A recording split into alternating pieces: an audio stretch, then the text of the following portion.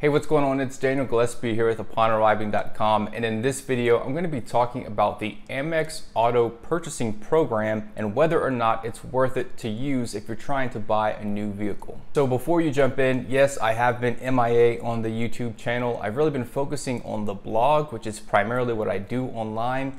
But I've also been working on a new online platform that I think is going to make it a lot easier to optimize and also manage your credit cards for both beginners and people who are really advanced into credit card rewards. So I'm still in the development stages of this product, but if you want to find out more about it, you can check the link in the description below. I'm also still looking for more beta testers. So if you want to give it a shot, you can find my email address in that article, shoot me an email and just say, hey, I'm interested in beta testing this. Okay, so what is the Amex Auto Purchasing Program? Well, it's basically an online portal that you can access that can do a few things. First, you can view prices for nearby dealerships for specific vehicles and also look at the average price that other people paid in your nearby communities. You can also capitalize on special discounts and perks related to your purchase, which I'll get into more below. And finally, all of these dealerships are going to accept American Express cards at least up to $2,000 for your purchase. Now, some might actually allow you to put the entire purchase on your Amex card, but most are going to just guarantee at least $2,000 that you can put on like a down payment toward the vehicle. Now, this portal is powered by TrueCar, and what TrueCar does is they provide dealerships with potential customers' contact information, and the dealerships in turn provide them with data on the purchase price of these vehicles. And the Amex Auto Purchasing Program is basically just Amex's version of TrueCar. So before jumping into how to use the portal, you might be wondering how much you can actually save if you choose to use this portal. Well, Amex states that between July and September of 2016, that users saved an average of $3,272 off of the MSRP price. Now, this looks really exciting at first because to the average reader, they may think that, oh, I can save over $3,000 just by using this portal. But that's just $3,000 off the MSRP price, right? So a lot of dealerships will provide you with discounts that may even exceed that, which I'll talk about more below. So don't get too excited whenever you see this statistic on the Amex webpage, because you're gonna wanna look a little bit deeper into the discounts. Okay, so how does the Amex Auto Purchasing Program work? Well, I'm gonna walk you through this really quickly just to show you the basic steps, and then I'll talk more about some of the things like the discounts and pricing. Okay, so this is the main page that you can find. You can find the link to get here in the article below. And what you're gonna do is you're gonna enter in the type of make, either for a new or used car. In this case, I'm just gonna go ahead and go with a new car.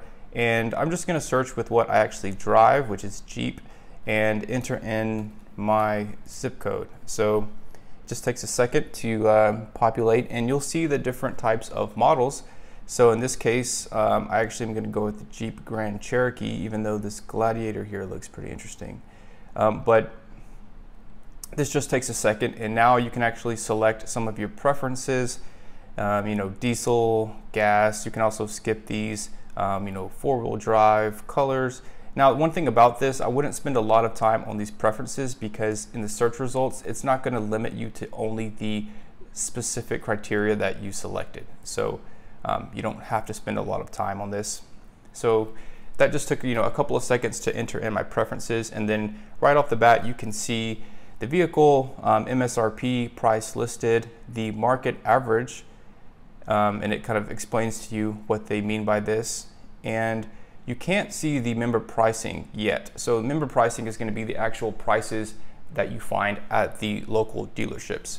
There is a way for you to select some potential incentives. So in this case, you can view up to, here's 10 incentives. Of course, not all of these are going to apply, but this wouldn't be a bad thing to maybe take a screenshot of this list and then possibly contact your dealership, or at least whenever you actually arrive at the dealership, to have this list on hand to inquire about any of these incentives you may qualify for. So if you keep scrolling down, you can see what other people paid in your area. So in this case, my zip code was Houston, so I can see the market average, I can see the MSRP, and the the pricing for this portal, so which is below the market average. So this is, pretty useful information. You can also look at some other things like some used car pricings, look at photos, some specs and things along those lines. So it's kind of a handy way to search for vehicles, but obviously to get the most value out of this, you're going to want to actually get the pricing for local dealerships. So in this case, you would click there, and now you're going to have to enter in some of your information. So first off, you have to enter in your email address. Now, one thing about entering your email address is that you're going to get blasted, okay? So I would definitely just create a throwaway Gmail account that I would use for this specific purpose, because I think when I created an account for this, I immediately got about 10 or 11 emails, and I think that they were also coming in after that, maybe each day. So you don't want to flood your personal Gmail account. Now, one thing I do want to say about the email process is that yes, you are going to get blasted by a lot of dealerships, but you can actually use this to your advantage. So one strategy that I discovered through the book, I Will Teach You to Be Rich, which is a pretty awesome finance book, in my opinion, especially for beginners, is this idea of efficiently purchasing a vehicle by copying all of these different dealerships on a single email. So in this case, if you're using this portal, you'll have the contact information for all of these different salesmen at all of these different dealerships. So what you could do is just round up all of these email addresses, put them all in a visible CC field, and send them all a email. So maybe you send this out to 10 or 11 different dealerships, telling them like, hey, this is what I want to buy and I'm looking for the best price. Now, I've never personally done this before, but I do think it could work if you are really specific with what you're looking for. So you don't want to just send out some really vague general email about a car you're looking for. You want to be really specific. You want to give them a specific vehicle, a year, with specific features that you're looking for.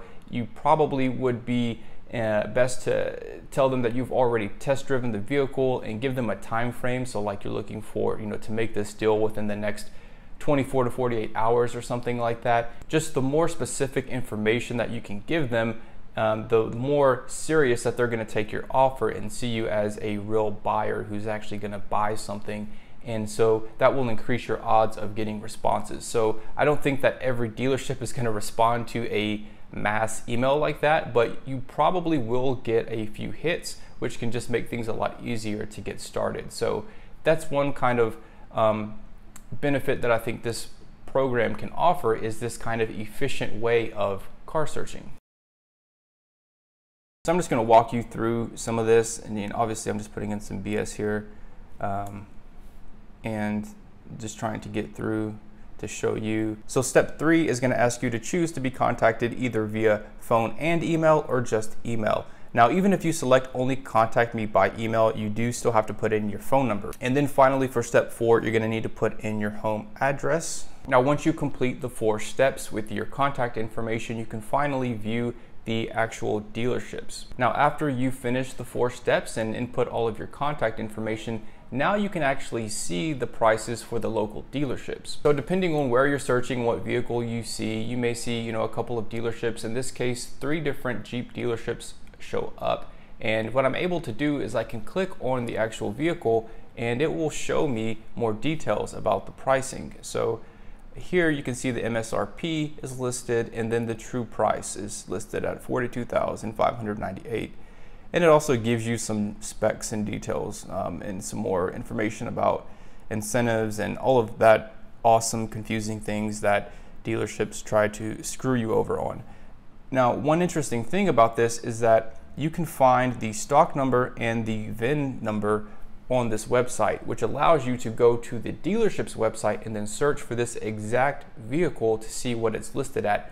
And that's when things got a little bit interesting. So the first vehicle that I clicked on was a white Jeep Grand Cherokee with the true price listed at $42,367. And I located the VIN number and then went and found this vehicle at that dealership and saw that the final price listed there was $41,836. So it was cheaper than the true price listed.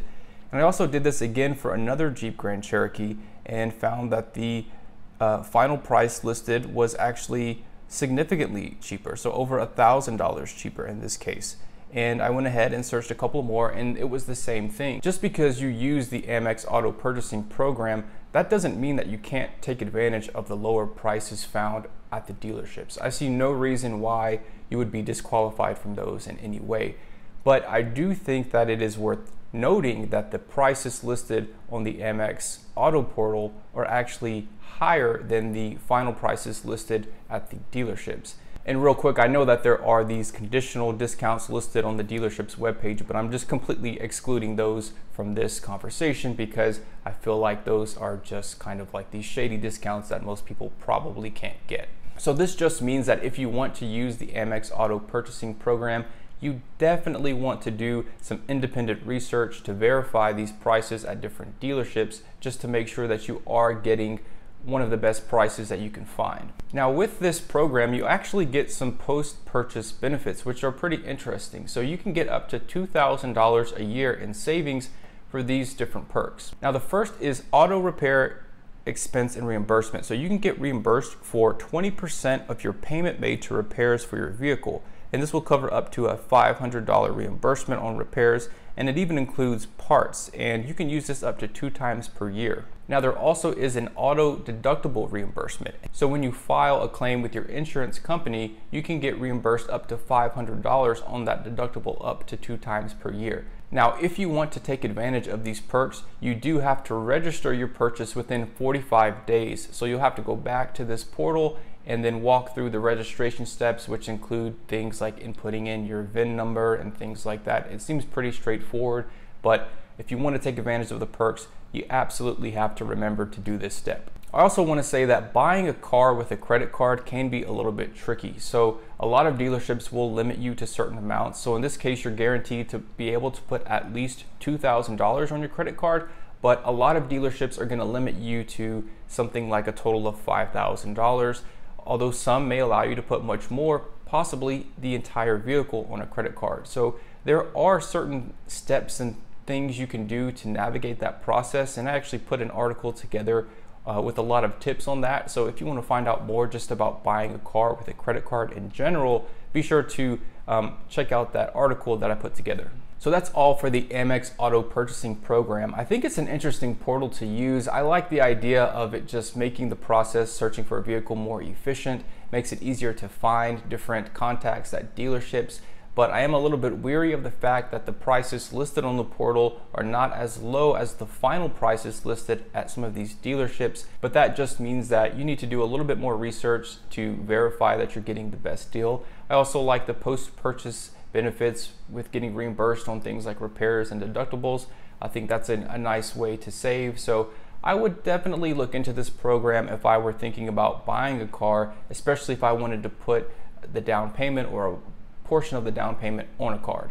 So I hope that you found this video helpful and informative, and hopefully I can get into a more regular posting schedule here pretty soon. But for now, thanks for subscribing and thanks for watching.